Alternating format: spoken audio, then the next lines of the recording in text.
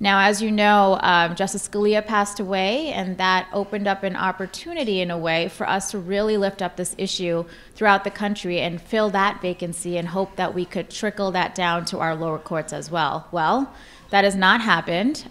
It has been unprecedented here as well with the amount of obstruction we are seeing. The longest a Supreme Court nominee has ever waited for confirmation is 125 days. He's about at 200 days of waiting now. On October 3rd, we will start our next Supreme Court term, and it'll be the first time in history that 2 Supreme Court terms are affected by a vacancy in American history.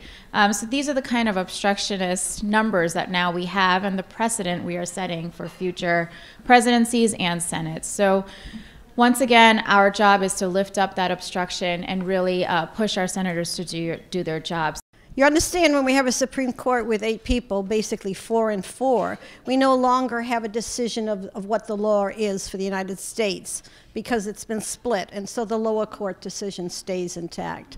And that's affected things like with Hobby Lobby about women employees making sure that the health insurance their employer provides covers contraception. There's a lot of things that dramatically affect our population that a split court is not going to deal with.